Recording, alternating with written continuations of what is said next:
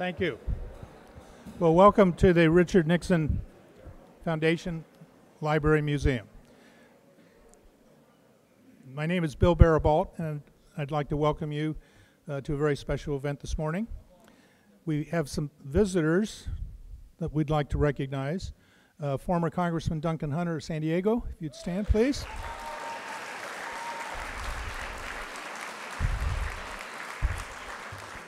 Gene Hernandez, Mayor of Yorba Linda.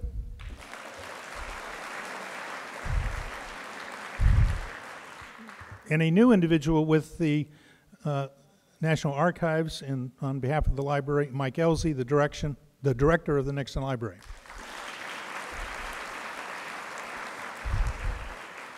And this is the type of event that, with the partnership between the foundation and the National Archives, it's exciting for both of us to be participating and supporting an event like this. I'd like to recognize Lois Lundberg, Chairman Emeritus of the Republican Party of Orange County.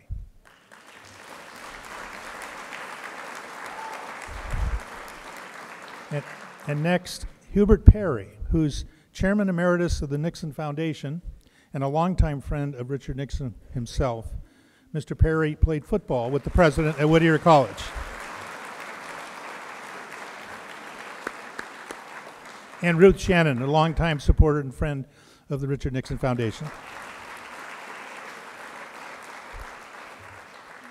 To introduce our guest this morning, we're fortunate to have Fred Whitaker, who's the Mayor Pro Tem of the City of Orange.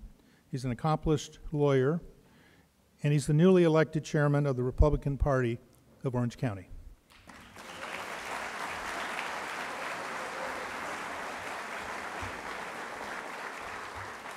Thank you, Bill. On behalf of the Republican Party of Orange County, it's my honor to welcome you to our county. It's my honor to be here with my former chairman, Lois Lundberg. There's only been 4 of us in 40 years, and she's built a great foundation for our party. You know, in an age where the president dissembles and equivocates and creates dissension instead of leads, we need to have leaders who believe again in limited government, a strong defense, and moral clarity. But they do so in a manner that is gracious and respectful of others, that persuades and leads our country and brings them back together.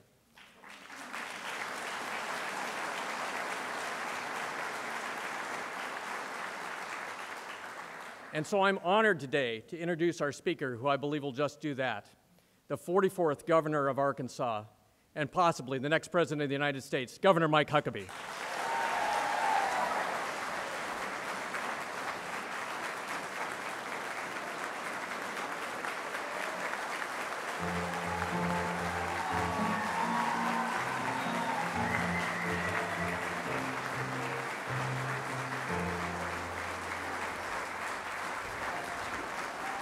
Well, thank you.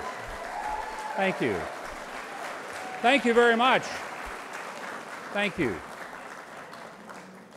Well, let me say, first of all, thanks for the phenomenal welcome I had here this morning and your rousing applause and ovation. And that was before the speech. Smart speaker would quit now and say, I got there and got a standing ovation at the Nixon Library. Now, if you're all gone by the time I finish, I'll know that it did not end as well as it started. So I want to pay tribute to this magnificent band that has been entertaining us. Thank you, guys.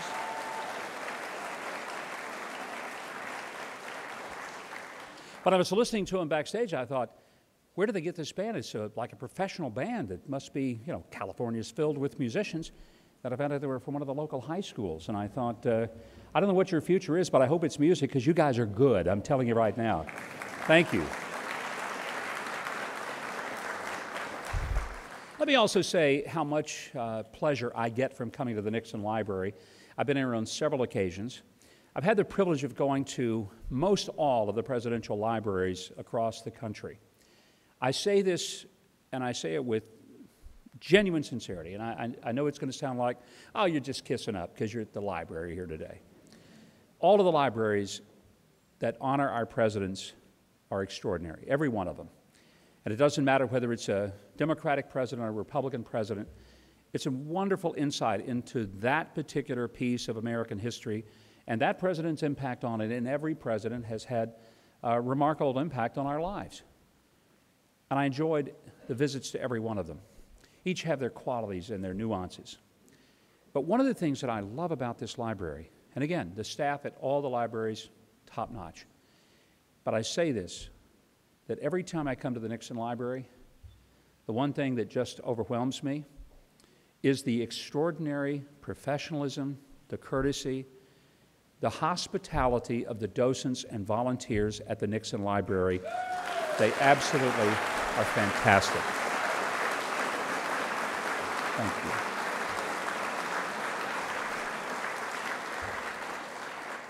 And may I just say that I really like this podium. I think I think a fellow could get used to a podium like this, but that's another discussion for another day. I don't think I would be disingenuous nor dishonest if I told you that our country is in a world of real hurt. And I don't think I would be disingenuous or dishonest if I told you that our world is in a moment of great turmoil and conflict.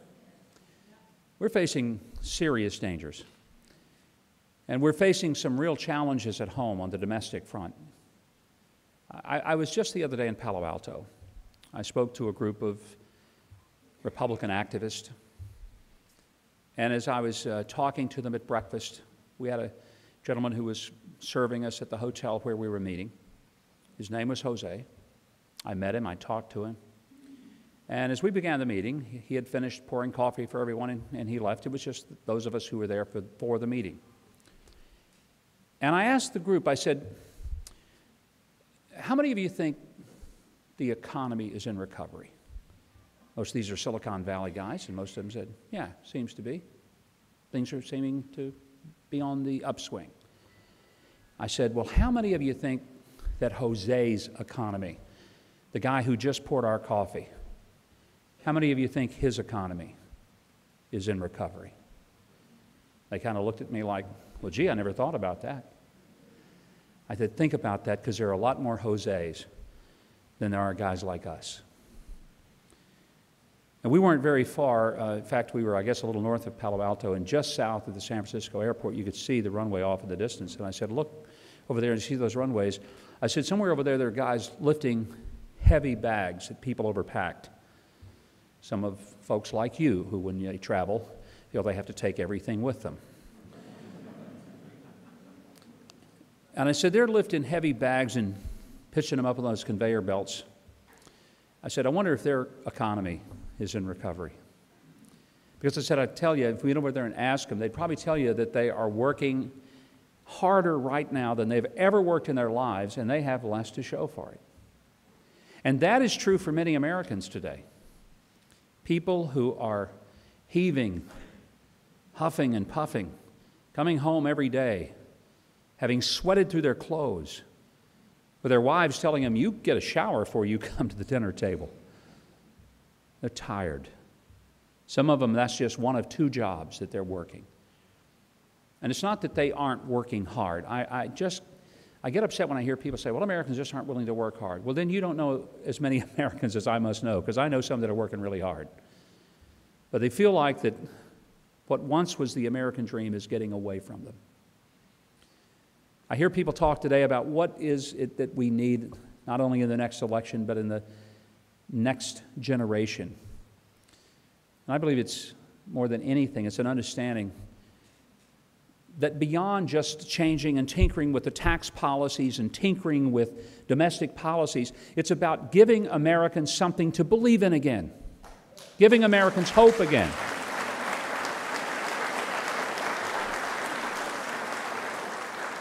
And by that, not the false hope that just gives us a rah-rah, but nothing substantive behind it, but giving us that understanding that the American dream is alive and well.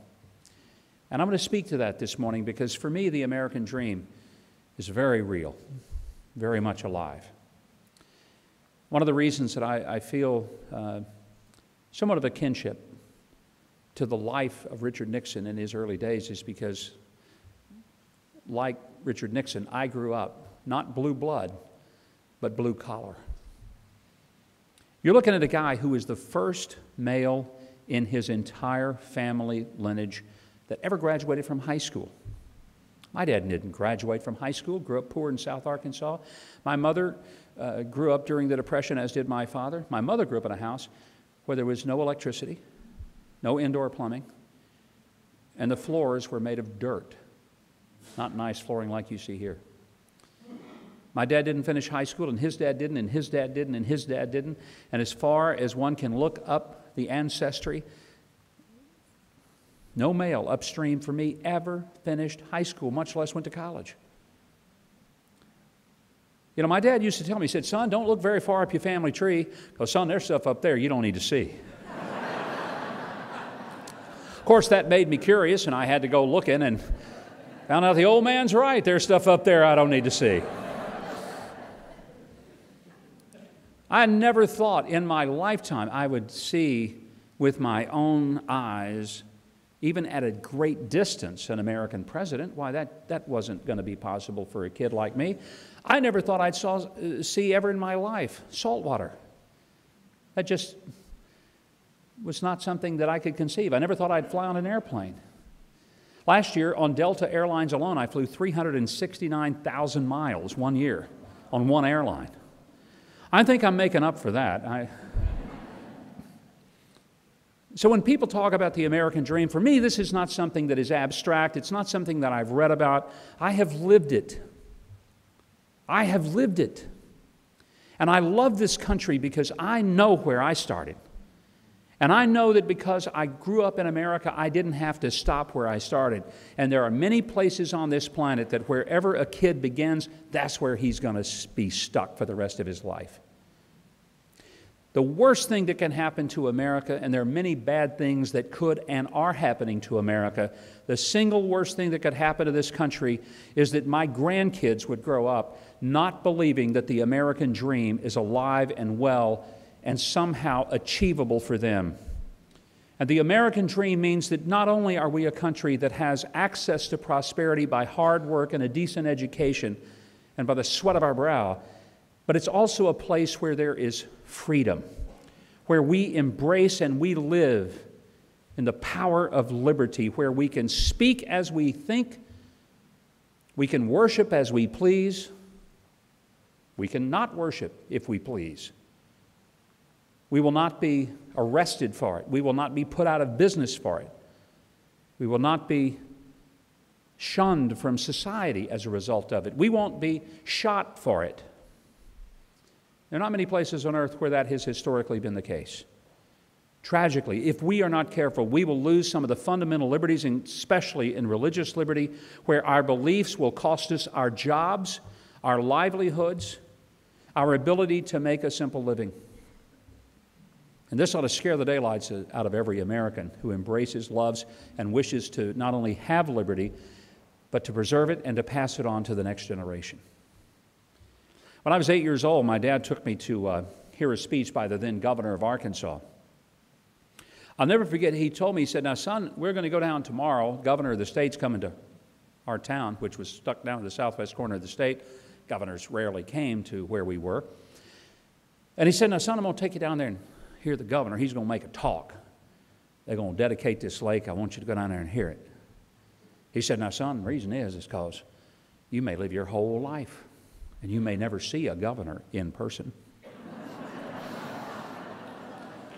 You know, it was inconceivable for him to think that one day his son would become the 44th governor of the state of Arkansas, and that actually competed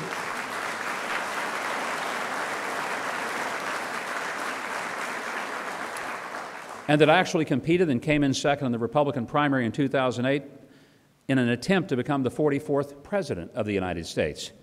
I thought that would have been really cool. I would have also been the second president to have been born in Hope, Arkansas, a town of 8,000 people. I thought that would have been cool, too. And I thought the perfect slogan was, give hope one more chance.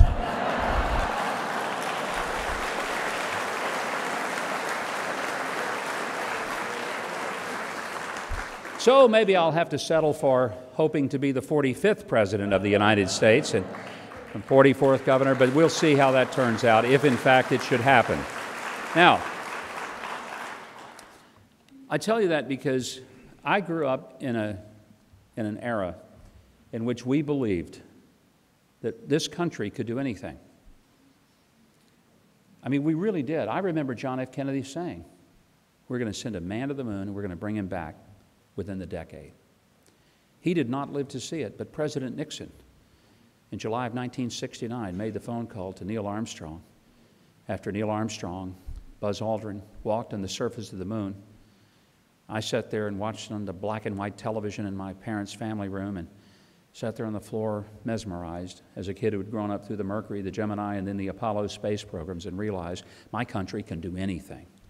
And we can put a man on the moon and we can bring him back. And today, the cell phone, the smartphone that you have in your pocket would never have happened had we not had that space program. The technology that saved some of your lives in here when you went to the hospital and were treated with exotic electronic equipment would never have happened had it not been, not because just that we went to the moon, but because the technology that we developed in order to do great things and bold things and unusual things was the technology that created an economy and created the sense of dream that had never existed anywhere in the world before. When we lose that sense of imagination, that sense of purpose, that dedication to the unthinkable, to that which has never been done before, we lose more than product development. We lose that spark within us as Americans that has always made for us the ability to say truthfully that we are the greatest nation on God's green earth.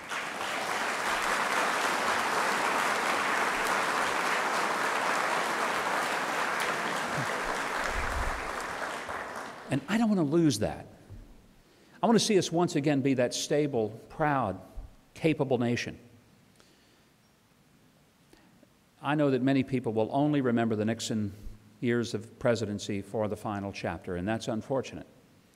Because I remember when he took office after the tumultuous 1968 summer, the summer in which I became a teenager, the summer that saw the assassination of Robert F. Kennedy, that had seen earlier that spring the assassination of Dr. Martin Luther King Jr., that saw riots in our street, people burning down their own neighborhoods and the very stores from which they bought their groceries, for heaven's sakes.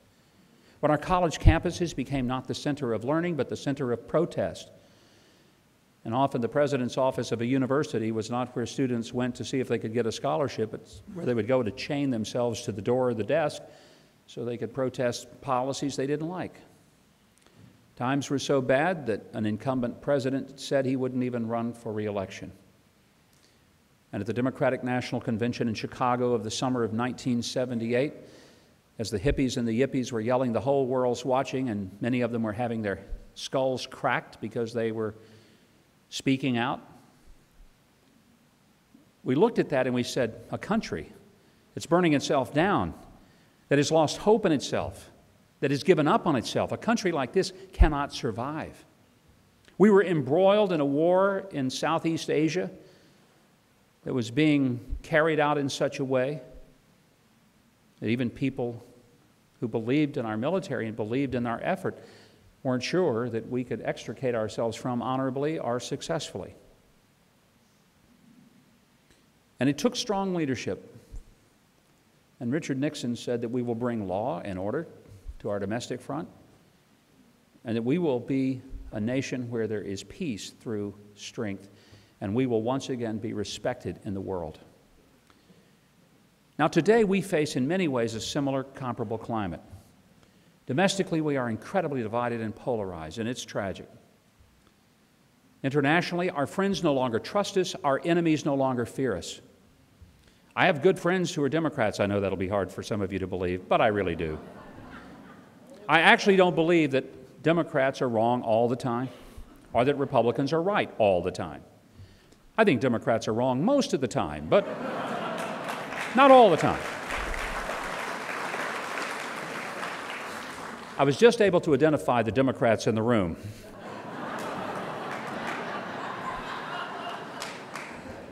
Lighten up.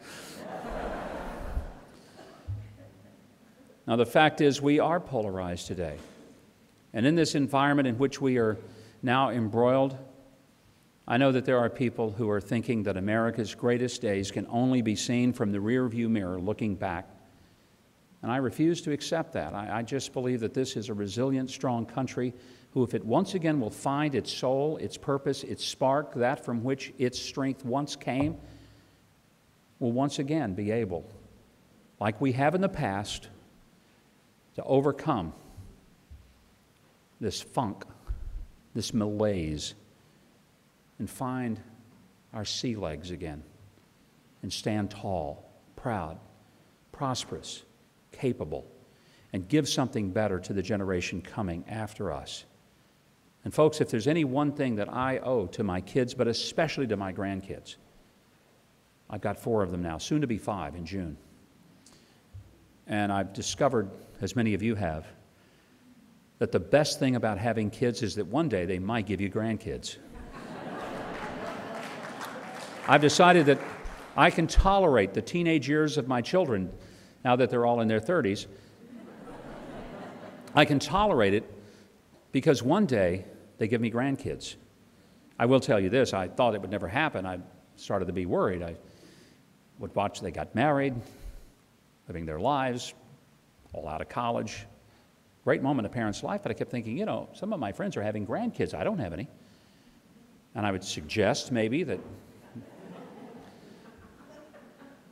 and they never took that all that well. And finally, I just said to my daughter-in-law, she and my son have been married 5 years, I said, look, I don't care about your biological clock, but mine is ticking.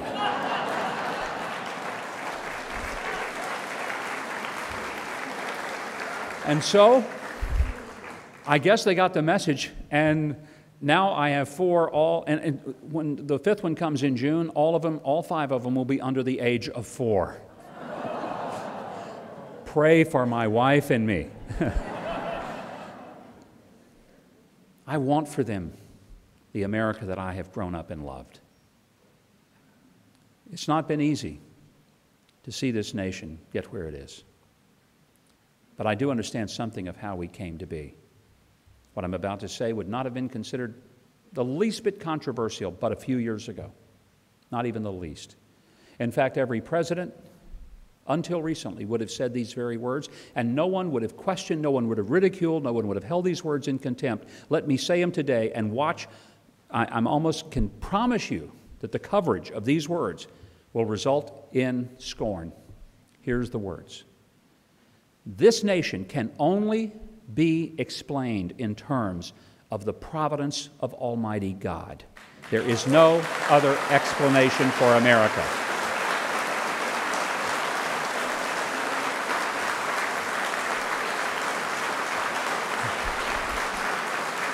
Thank you.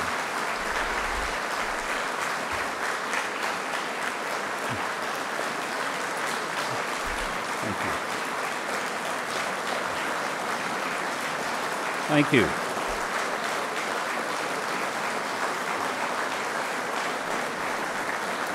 Thank you.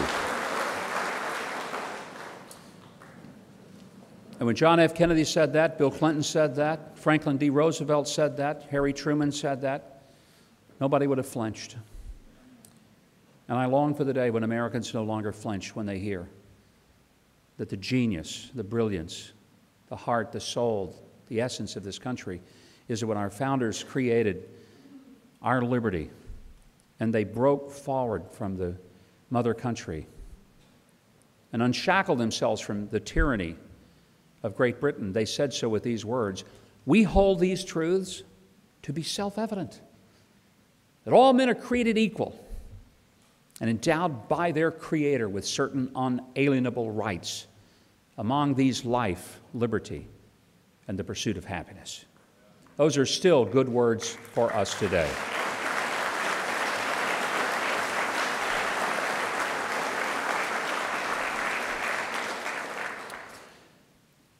I got involved in politics a little over a quarter of a century ago, and I honestly, like most people who get into politics, I'm sure Congressman Duncan and the mayor and others here who are involved could tell you the same thing. We got in because of conviction, believing there was something that maybe we could do.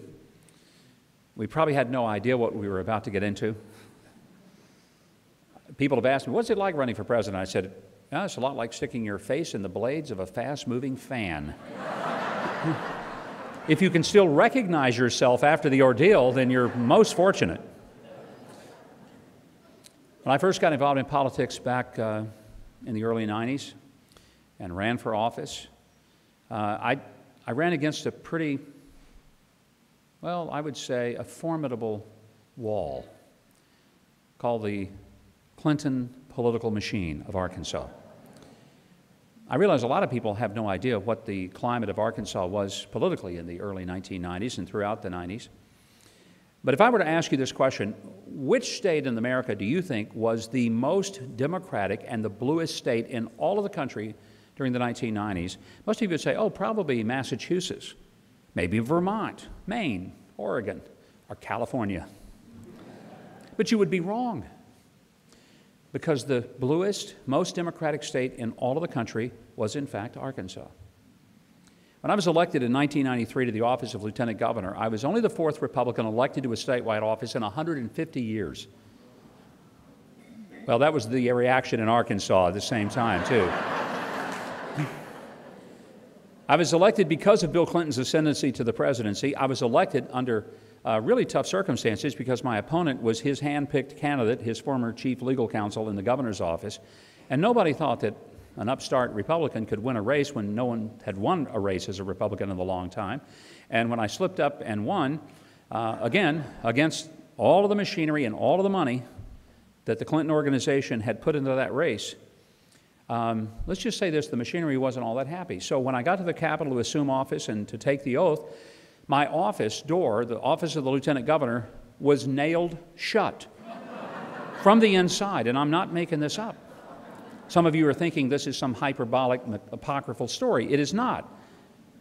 Wall Street Journal flew John Fund, who was writing for them at the time, flew him down to Little Rock to see, was in fact this true, or was this an exaggerated folk tale from the South? And he reported back that, yes, there are physical nails in the door. And that door was nailed shut and remained that way for 59 days. On my 60th day as Lieutenant Governor, I finally was able to open the door.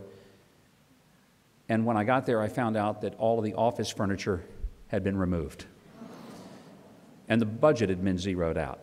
And I couldn't get letterhead printed because the state agency responsible for that just couldn't locate the order for that and never could find it.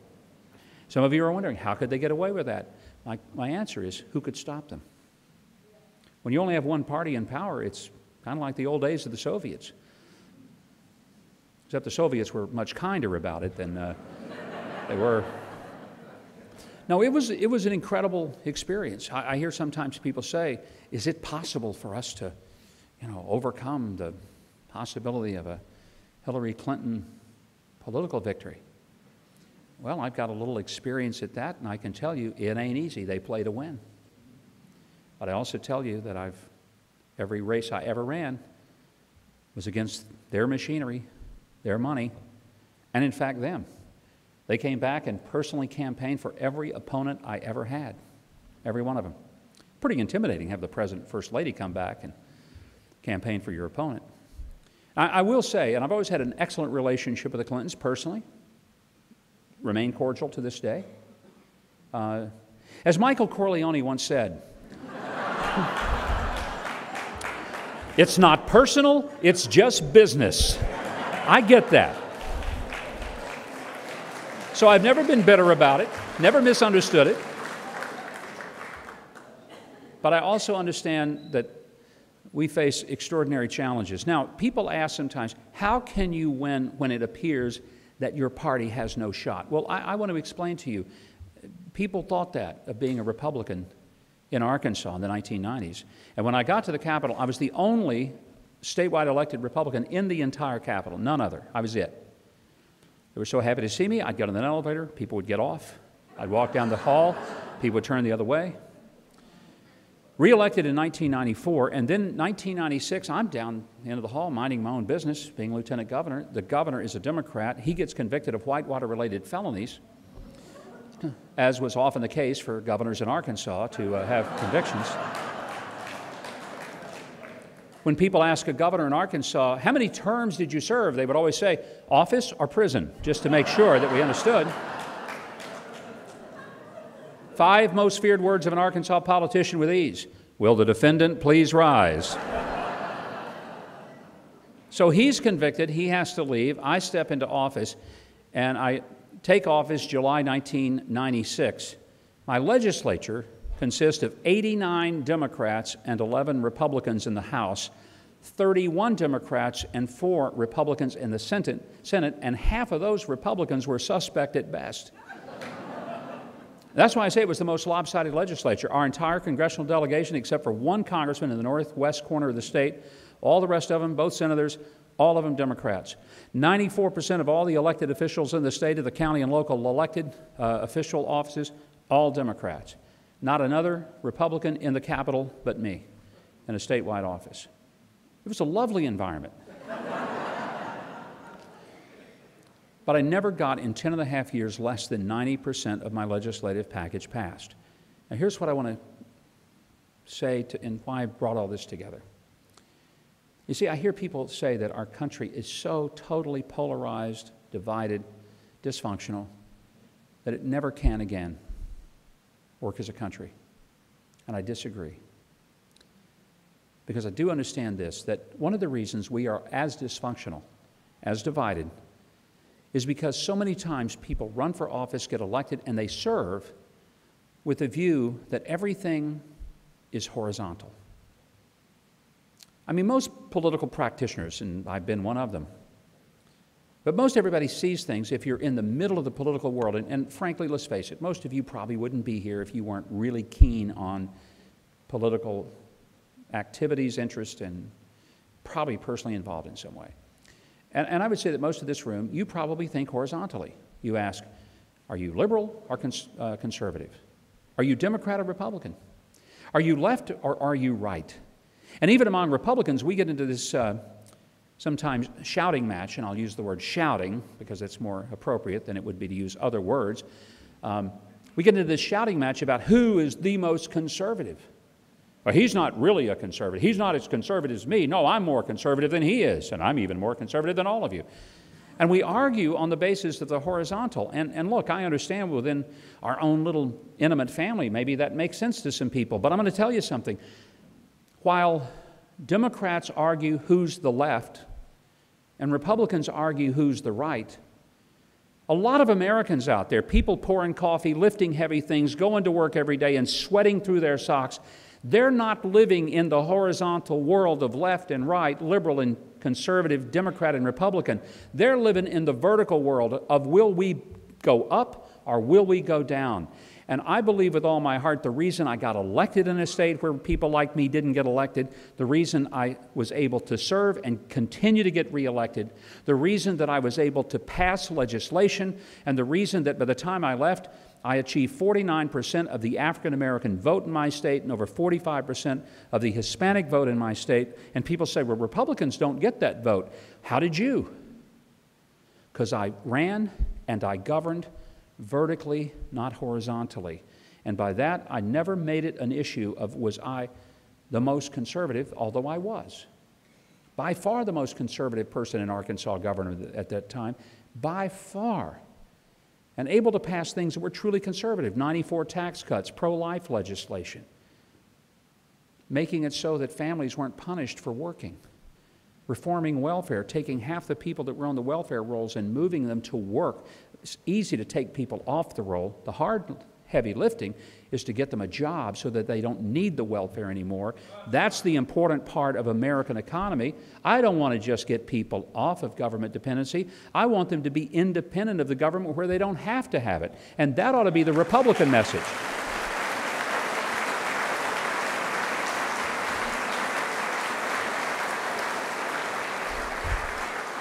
And the manner in which we do that is that we govern vertically.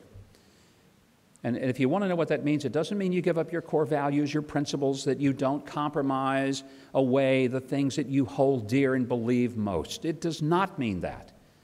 But it does mean this. It means that we take the wise, sage advice from one of the great political philosophers of our day, Mick Jagger. who so brilliantly sang, "You can't always get what you want." And my friend,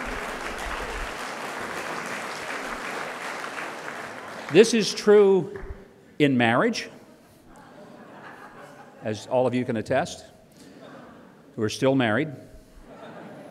It is true in business, and it is true in politics. And America today needs to come together and focus on what makes us a great country rather than just what makes the other party unacceptable in their ideas and plans. That's what America has to be.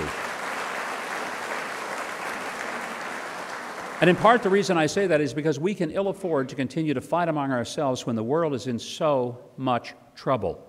We face real threats today to our national security.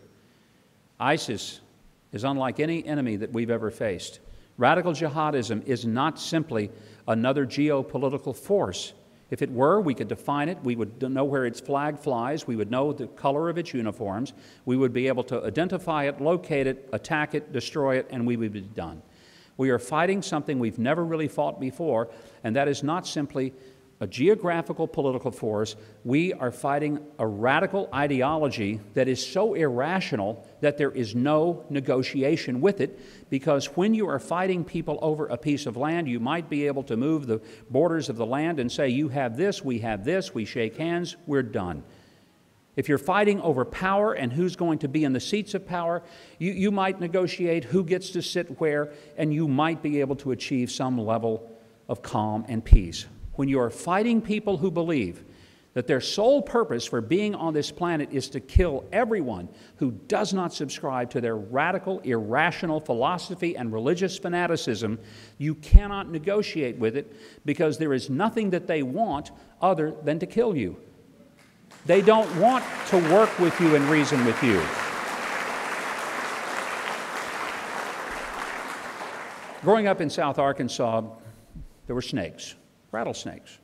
We had copperheads and cottonmouth water moccasins as well, but the one we feared a lot was the rattlesnake. I feared all the snakes. I feared the grass snakes and the king snakes, and when people say, that's not a dangerous snake, I said, they all are deadly to me. I don't want to get close enough to say, what kind is this one? I'm scared to death of them. But the one thing I did know about a rattlesnake is you don't try to understand why the rattlesnake wants to bite you. You don't have a conversation and try to reason with a rattlesnake. You certainly never feed or pet the rattlesnake. For those of you who perhaps have never lived in the rural parts of America, let me explain. When you see a rattlesnake, you take one of two things, a .410 shotgun or a very sharp-bladed hoe, and you remove the head from the rattlesnake and you kill him before he bites you. And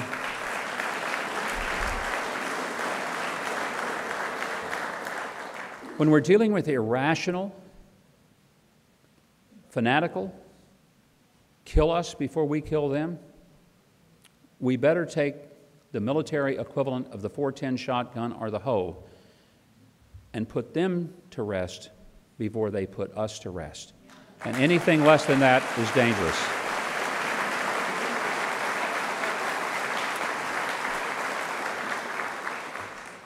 I'm not ready to give up in this country, and I hope you're not either.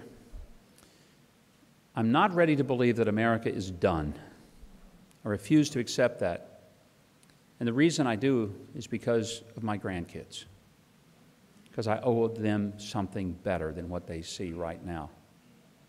I'm so grateful. I had parents who made great sacrifices so that I could have the life that I'm enjoying. Look, my dad worked hard. All he knew was heavy lifting. He knew that he would never be a prosperous, wealthy man. The little two-bedroom shotgun rent house that I lived in on 2nd Street in Hope, Arkansas, was the best he could afford for most all of my growing up. I was never ashamed, and I'm not to this day ashamed of how my parents came up or how they raised me. If anything, I'm grateful to God because I know that what they did inspire me to believe in was that in America, I didn't have to stay there for the rest of my life. If I'd get a good education and work hard, anything was possible. Because I've been given so much, as it says in the Scripture, to whom much is given, much is required. There's an extraordinary requirement on those of us who are my age, older, and maybe not too much younger. We cannot accept leaving our kids and our grandkids what will be a $21 trillion debt by the time this administration leaves office at the current rate at which they're spending and borrowing money. We cannot afford to leave them in a place where America is a second-rate military power and in which the Chinese and other governments are building 5 ships to our 1. We cannot continue to see jobs that Americans could do and Americans could build things and make things disappear and go to some other government so their people can be prosperous and ours can be poor. It's time for Americans once again to prosper and Americans once again to stand tall and to be able to give their children and the generations after them a better life than the one they have lived. And that's why, hopefully, we're here today, hopefully why we refuse to accept anything less than that. And if I ever needed a reminder of it, it happened in the most unlikely place just last evening.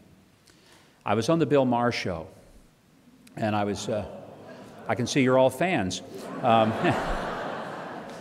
You know, I'm going to surprise you. I don't agree with, well, anything Bill, well, not much of what Bill Maher believes, but, you know, I respect that Bill Maher has got the courage of his convictions, and he says it clearly and plainly. Thank God we live in America, and he can say whatever he wants. I celebrate that. For Bill Maher, I celebrate it for me. I don't want people to shut him down any more than I want them to shut me or you down. But I've done his show many times, and he's actually treated me respectfully, and for that, I'm grateful. But it was not on the show. It was on the way to the show, because the driver that they sent to pick me up and take me over to the studio was a gentleman, and I got to chatting with him, and I asked him his name. His name is Dimitri. I said, well, Dimitri, tell me, you have an accent. Where are you from? He said, I left the Soviet Union in 1988. I said, wow, 1 year before all the wall came down. He said, yes. I said, why'd you leave? He said, because I had a little daughter, and I didn't want her to live under the oppression. He said, the government lied to us. The government kept things from us. They never told us the truth. They told us that America was a horrible place, and they would show us pictures of the worst things happening in America and say, this is it. This is America for you. It's a decadent place. That's all it is. And he said, I knew there had to be a better life than to go to a store with nothing on the shelves, to jobs that didn't pay anything, that I was always indebted to the government, that I couldn't say what I wanted to say, think what I wanted to say. I asked him, I said, well, tell me about your experience in America. Here's what he told me. He said, it makes me angry when people here don't appreciate what they have. He said, it makes me angry that they do not understand the opportunities. And I asked him about that little girl. I said, where is she now? She's in her 30s. She's now a registered nurse. She is raising her own family and successful. And I thought, you know, this is the America that we have built. This is the America that we love. The America where a guy named Dimitri, who comes with nothing whatsoever in his pocket, and he abandons his home country because he believes there's got to be a better place somewhere on this earth. And he shows up here and he finds something better, and he's able to give his daughter something different than she would have had she continued to live in the old Soviet Union and even now Russia. And if it takes a Dimitri, somebody who wasn't born here, to explain to us what a great country this is, I told him when I left him yesterday, I shook his hand and I said, Dimitri, I wish we had you on television. I wish you were talking to America. He said, I don't talk so good. I said, you talk great. You talk better than most of the people we've elected to Congress and the people we've put in the White House. You speak the truth.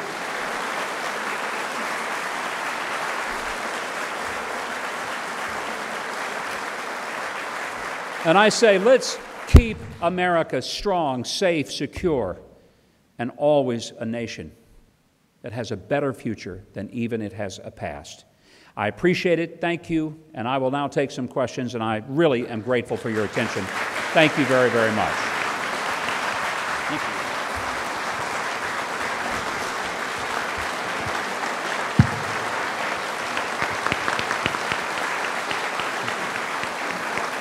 Thank you. Thank you very much. We have some folks with microphones, and we'll just go around the room. If you raise your hand, we'll take questions. Yes, sir. We're going to start right here. I do really appreciate what you've been saying, and especially about the American dream. It really saddens me to see the people lose their faith in it, but I have faith in God, I have faith in America, and I have faith in the American dream, and so I really appreciate what you've been saying. My question for you is, what do you think is a couple of the most important things that the president, whether President Obama or you, could do to restore the American dream and the people's faith in the American dream? Great question, and how glad I am to see a young person who believes in America, and I'm delighted to hear that you've not given up. One of the things that we need to do to restore the American dream is to quit punishing people for their productivity. When we have a tax system that essentially punishes you for working hard, punishes you for savings, punishes you for making an investment, punishes you because you wanted to leave some seed corn for the next generation, that's irrational. It's counterintuitive to how you build a great economy. You shouldn't punish productivity and then, on the other hand, reward irresponsibility. And let me be very clear. The current tax code punishes people who want to get ahead. And unless you think I'm talking about the 1%, the top, no, they're going to be fine. You know why? Because they're going to have enough accountants and lawyers, they'll figure it out. They'll be okay. Don't worry about it. I like them, and I wish they would write big checks to me, but I don't worry about them. But here's who I worry about. I worry about the guy that I met in New Hampshire who was a guy at a machine shop working, high school education. He told me that his daughter was going to Cornell grad school and that was costing $50,000 a year, which I was grateful my daughter didn't want to go to Cornell grad school. And then he said, I want to help my daughter. I don't want her to have to go into big debt to get her master's degree. I want her to be able to live a better life than me. And so I said, I'll work 2 shifts. I'll work 16 hours a day instead of 8. He said, because I knew that if I worked 16 hours a day, I could take the second paycheck, I could give all of that to my daughter, help her finish her grad school without a big debt. Except when he got his first paycheck from 16 hours, thinking it would be twice as much as his 8-hour paycheck, it was barely the equivalent of 10 or 11 hours. And he couldn't figure out why until he went and said, hey, what happened here? They said, oh, well, now you're in a new tax bracket. You see, I'm against the tax code, not because it's unfair to the people at the top. I'm an absolute believer we've got to transform it because it's totally unfair to the people at the bottom who want to move to the top. It's unfair to the guy who's working the double shift. That's who it's unfair to.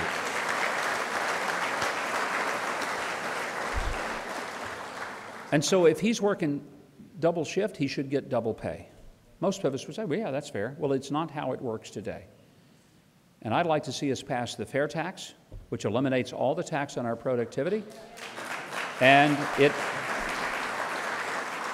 does something else that I think has become more important than it ever has before. It would get rid of the 16th Amendment and the IRS and put them out of our business.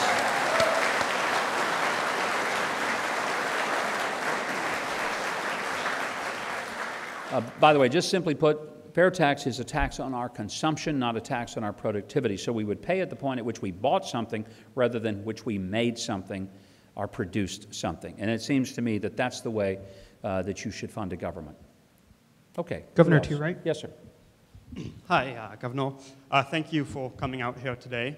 I think this plays, my question goes into a lot of what you've been saying about ending divisiveness and the diversity of our great country. Part of my inspiration coming out to see you today is I want to be the first person in America to meet both you and Ralph Bakshi in the same day. I don't know if you're familiar with his work. He's the underground cartoonist, directed Fritz the Cat, Wizard's Cool World. I just mention that because it's hard for me to imagine two people so far different from each other in the American culture.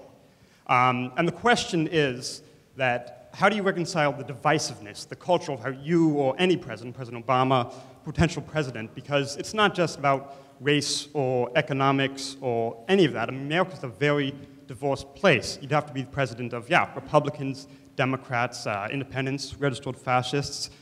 religions. I mean, Christians, Jews, Muslims, atheists, Catholic Scientologists.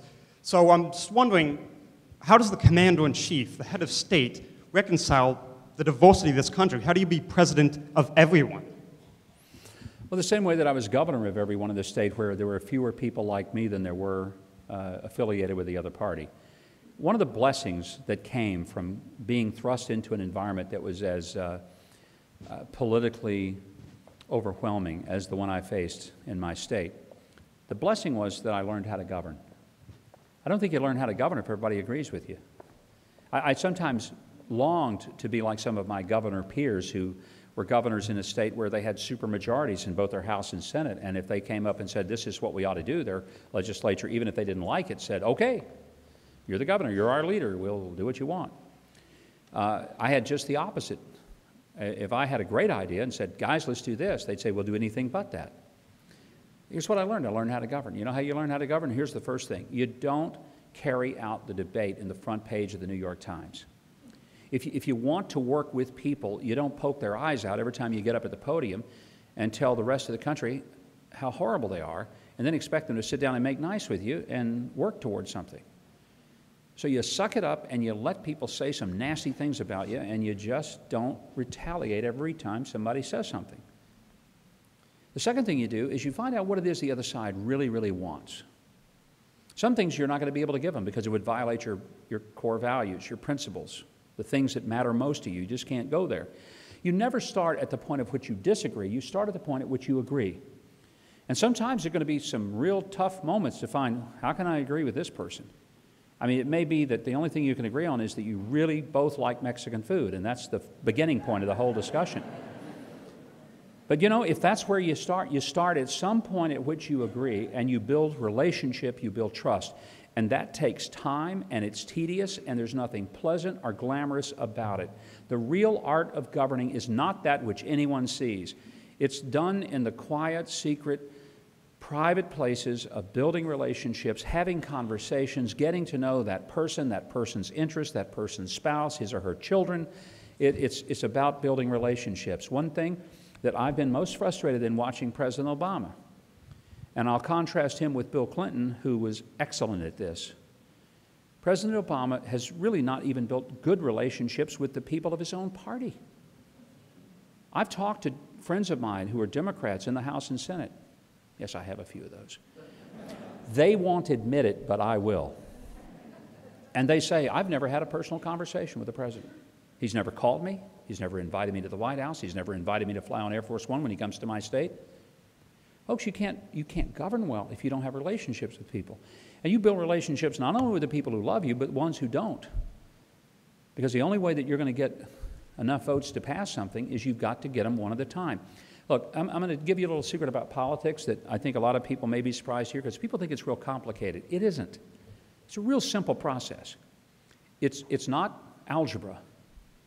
It's first grade math. It's addition and subtraction. If you can count to 50, you can be successful in politics. Because when you get 50% plus 1, you win. When you get minus 50%, you lose. It's a matter of saying, how many people do I have to choose from? All right, I got to get in the House 218 votes. In the Senate, I got to get 51, or in the case of cloture, I got to get 60. It's math. You work until you get those votes. Until you get it, you don't put the piece of legislation on the floor. Just like a good defense attorney will tell you, you never ask a question in the courtroom unless you already know the answer. You never ask the question because you're looking for information. You might get information you don't want. It'll kill your client. You never put a piece of legislation on the floor that you don't have the votes for, unless you're only doing it because you want to reveal how people are and sort of embarrass them to their constituents and make them vote differently. But I'm just saying that this is not that complicated. The complication is the tedious work of working with people and trying to find out what is it you want that I can perhaps help you have that doesn't take anything from me. And then when they give it to you, you don't ignore what they did. You congratulate them and you elevate them and you celebrate them in front of their peers so you make them successful. I'm going to give you one quick example. I know we've got to move on, but this is an important example, just a simple one. I had a highway bill that I needed to get passed in Arkansas. And I needed the legislators' vote. I wanted this vote. I really needed it. And I went to him and I said, look, I need your vote. He said, I don't know, man. I said, look, your people like highways. Going to help your district too? I don't know, man. And he was very partisan. He didn't like me. And I wasn't that fond of him either, to be honest with you. But he had told me before and told my staff that he had a farmer pal in his district in East Arkansas, where we raised a lot of rice and soybeans, that his pal, who'd been his good friend since like 3rd grade or 4th grade, had always wanted to be on the soybean promotion board. Now, I'm sure those of you in Orange County are thinking, boy, that's what I'd like to be. Hot dog, man. If I could be on the board that promotes soybeans, that'd be just awesome. But if you're a soybean farmer in East Arkansas, it's, you know, you're a pretty big deal among your fellow soybean farmers, and that's what his buddy wanted to be. So here's what I said to him. I said, look, I got an appointment coming up to the soybean board. You give me your vote on the highway bill, your buddy gets that seat. And I said, I'm going to tell you what I'm going to do. Instead of me calling him and telling him that I'm giving it to him, I'm going to have you call him and you tell him that you got it for him. In fact, I don't care what you tell him. You can tell him you beat it out of me. You can tell him that you bargained magnificently, that you threatened. That I don't care. I need your vote on the highway bill, but I want you to get full credit for your pal getting on the soybean board, because I know that'll make him feel like you're the greatest legislator down here. I said, that doesn't hurt me, but it hurts me if you don't help me on this highway bill. I got his vote. His buddy got the seat. That, my friend, is how you govern. It may not always be pretty, but it's how it works. Somebody else. Governor, right back Yes. here, right in front of you, right in front of you. Yes, okay, here we go. Good morning, Governor. Good morning. First of all, thank you for loving America, and thank you for loving Jesus the way you do. Thank you. One of the things that personally drives me nuts about the current administration is this, appears to be this total disregard for our Constitution. And it seems to me, if it's truly being violated, which it seems it is, why do we have to wait it out? Isn't there something that can be done now to those who are, violate our Constitution? Well, it's very frustrating, and all of you heard the question. I do think this president has been amazingly indifferent to the separation of powers that are fundamental in the Constitution, to the equality of the 3 branches of government, which is absolutely foundational to the survival of our republic. And I'm appalled as much as anything as I am by the lack of reaction, not only from members of Congress, but from the Fourth Estate, the media, who have allowed and sat by and blandly assumed that saying I have a pen and a phone is somehow more powerful than saying, but I have a Constitution and laws. When 22 times this president said he could not enact immigration reform without the authorization of Congress, that was 22 times he told the truth. May have been the only time, but that's 22 times that he was in fact being honest and saying, I can't do that. Nothing changed in the law or the Constitution, and suddenly he did something that he 22 times said he couldn't do. And you know what is more surprising than the fact that he did it is that he's gotten away with it. And no one is holding him accountable, whether it's the people in Congress or whether it's the press, who's supposed to be the watchdog, not the lapdog for the politicians. And it's very disgusting.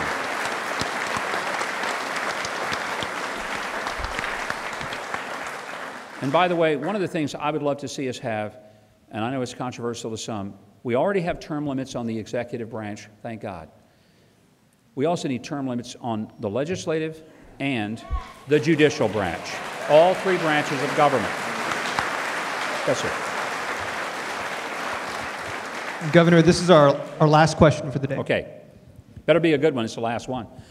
I'll try to make it, Governor. First of all, you were excellent. Thank you, sir. Thank you for your comments. And I have worked for President Reagan to all the presidents, and I have worked in the Republican campaigns for presidents. And as a Republican regent, member of the Republican regent, I have raised this question many times at the RNC, where I serve as on the National Advisory Council. Why do we lose out on semantics to Democrats? For example, pro-life, pro-choice. I stood up in the Republican Regents meeting, and I told the chairman, sir, why can't you use pro-choice, pro-life together? Pro-choice dash pro-life, or pro-life dash pro-choice. We lose out on semantics. Yes. Can you please help us take care of that, sir?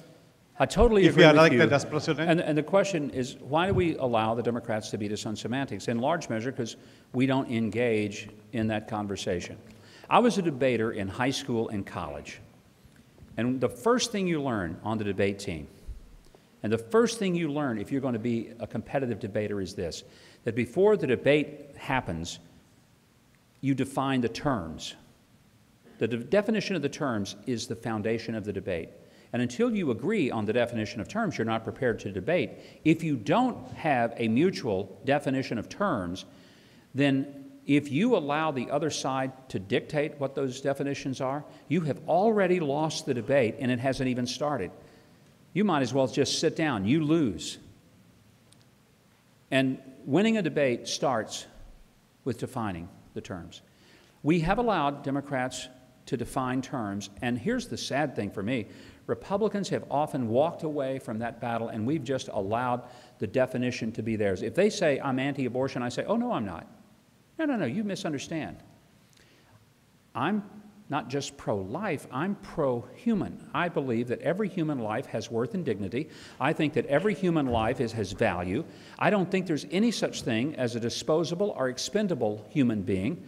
I think that the kid with Down syndrome is as valuable as the captain of the football team. I think that every child deserves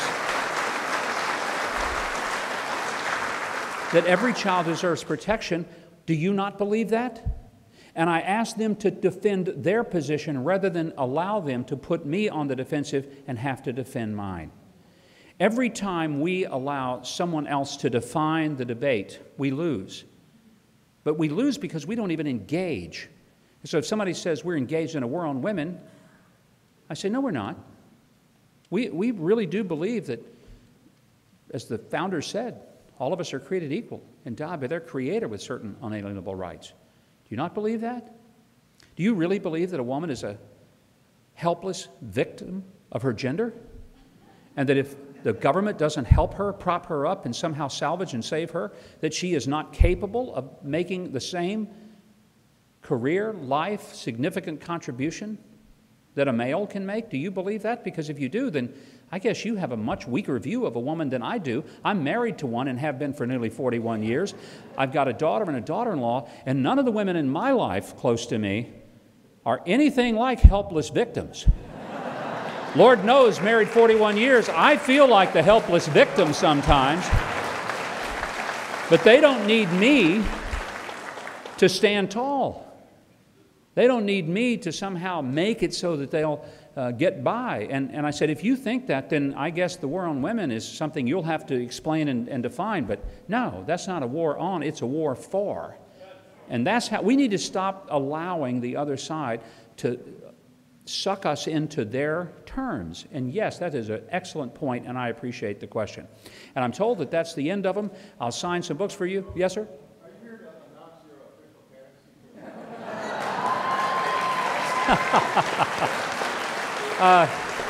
The question, am I here to announce a candidacy? The answer is no. Here's what I have said to everyone. I will make an announcement and or a decision sometime this spring. People say, well, it's spring. And I said, and it will be until June 21st. But I will say this, as we say in television, stay tuned. Thank you very much.